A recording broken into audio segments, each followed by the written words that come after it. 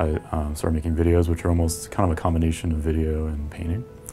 And I usually make everything from scratch, so like sets and masks and costumes and models. Usually the imagery is somewhat stylized or surreal, but I'm sort of interested in getting to sort of like an emotional truth. Even if it doesn't look so realistic, it hopefully sort of gets at something that kind of feels emotionally honest.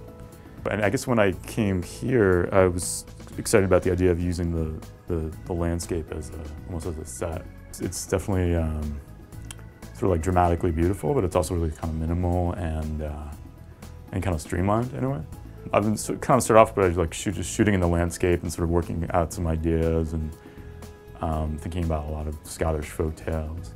So this one folk tale that I've really been excited about is the Brolican, who's this creature who sort of like slinks around at night and is basically this formless creature.